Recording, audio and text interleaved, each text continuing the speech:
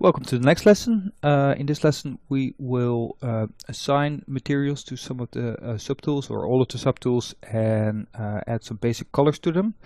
I will quickly walk you through this and show how to do it for all the subtools. That normally if you change the material, all subtools will change unless you set them to it, and then from that moment on they have that material. It works a little bit differently than in Maya or 3D Studio Max, but let's have a look. Okay, so here we got our object or our model.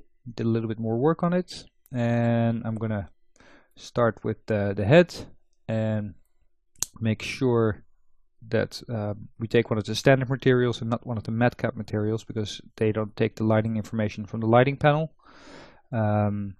So for the head I just take a skin shader and make sure that you set it to material and not to set add, and then you do fill object, which just fills it with that material, nothing else.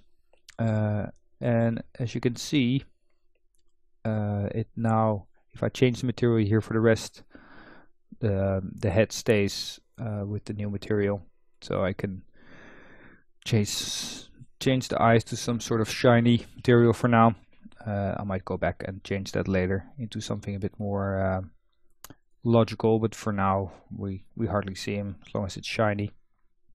And do fill object again, and from that moment on you can see it in the subtool panel. They have a different shader. The hands will have the skin shader as well. So you see it's not very hard. When you select the shader, it will, just like the brushes, it will fast select in the top view there. We'll just give the pens a basic shader, and later on I will show you how to assign fill them with colors as well. And well, it's basically the same thing. You could do it at the same time.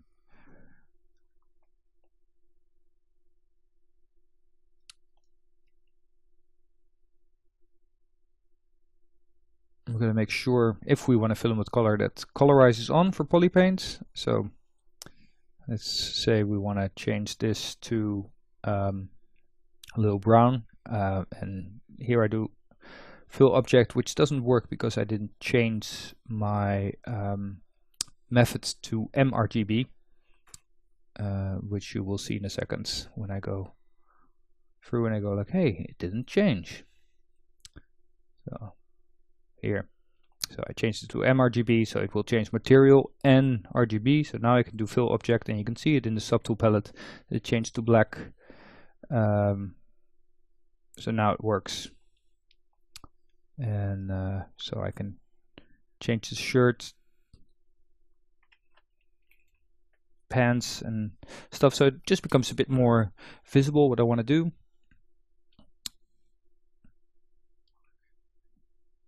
Because I already filled it previously, it doesn't fill straight, you can't see it straight away, so just have to fill it, and now it sort of locks in. And the same with the pants. You should really do this first before straight fill it with mRGB. But if you already got some RGB in there, then filling it with the material is a very wise choice. This one didn't have one yet, so if I change it, I can see it straight away on the sleeves. So fill object, and it's locked in there. And I can just go around. And on this one I can change the material, something a bit less shiny.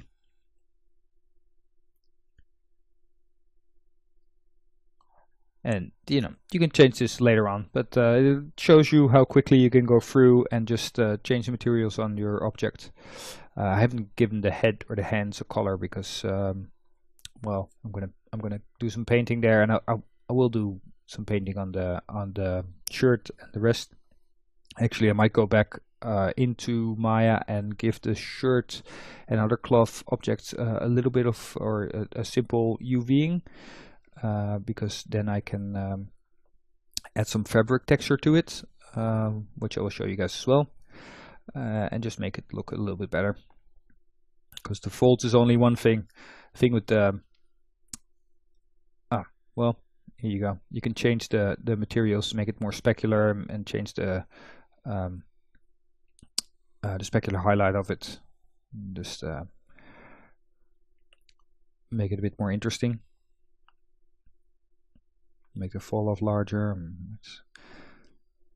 So if you want something very shiny, like I want those leather belts to be, you can just change your material.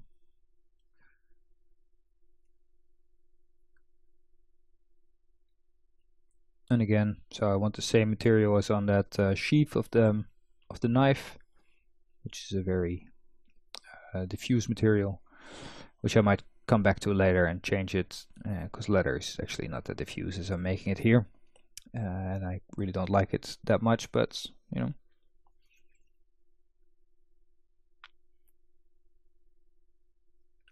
Okay, that's almost everything for now. Like the sword has to be metallic or metal, and again with that I'll probably come back to it later and make it more interesting. It's got to be nice and shiny, right? More reflective. Yeah, well, that's good for now. The handles of the sword and the knife will have to be a bit more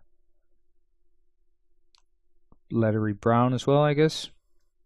And then we got the coppery bits of the sword and the end of the knife. At least I thought they were going to be copper. I don't know. Not going to do too much editing of materials here.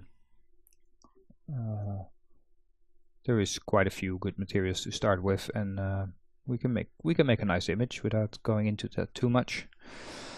Also, you know, it's already a long tutorial. Don't want to make it too long. And there you have it. Oh, assigning materials in ZBrush. I will go back the next lesson into Maya and make a quick sort of touch up of the head, just to fill in the eyes and the ears, and there's some heads, some gaps in the model itself, and then I'll show you how to bring it back in and transfer all the sculpting you've done to it. Also, I'll show you a cape I made quickly in Maya.